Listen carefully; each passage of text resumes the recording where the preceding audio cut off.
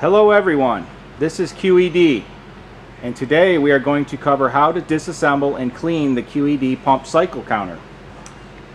If you have a counter that you cannot get adjusted to work, you will need to remove the counter from the filter regulator. Once the counter is removed, you first need to see if the magnet shuttle is moving. On the end of the counter with the arrow on it, take the screwdriver and push on the shuttle to see if it moves. The majority of the time it will be stuck due to debris that get inside the counter and keep the shuttle from moving. So, disassembly, you will need two 7/8 open end wrenches to disassemble the counter.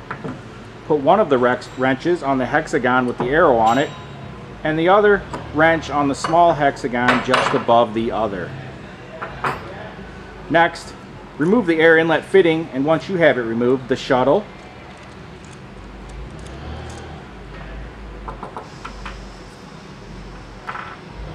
the spring, and the end cap should come out. May need to tap that end cap to get it out. So if the shuttle does not move, you can spray the inside of the counter barrel with some WD-40 or any other type of lubricant that you have on hand.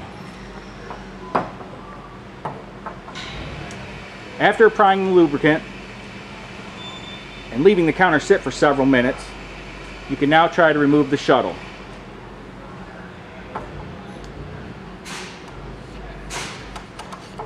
On the barrel opposite of the air inlet fitting, you could try pushing the shuttle out with a screwdriver.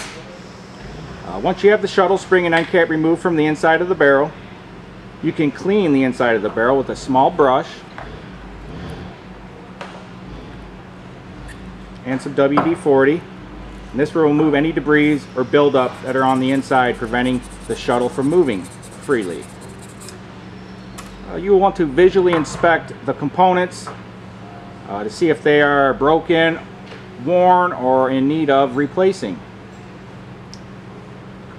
Okay.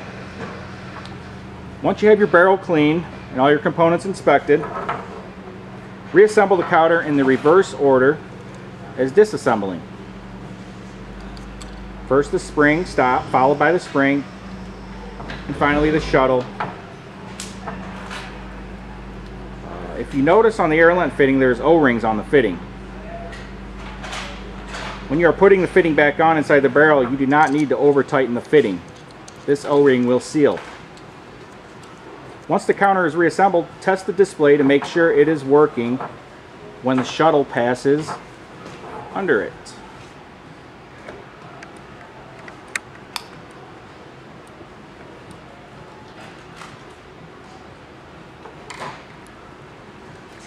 Alright, so if your display does not move, you will have to change the display. This is done by loosening the thumb screw on the side of the display enough to slide the assembly off the bottom of the barrel. Once the assembly is off the bottom of the barrel, you can then disassemble the assembly, remove the thumb screw completely, and then the display seat, display, and the display sleeve will come apart. Take your new display and set it on top of the display seat and slide the display sleeve together. Align the holes on the display seat and display sleeve and inset the thumb only far enough to hold the assembly together. Slide this assembly back onto the barrel,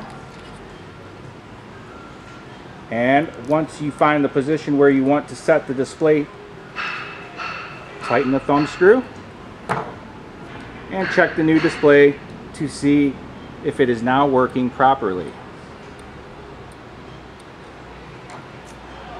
And that sums up our disassembly and cleaning of the pump cycle counter. So if you have any questions today regarding the pump cycle counter or any other piece of QED equipment, please call us at 1-800-624-2026 and we will be glad to assist you. Thank you for your time today and have a great day.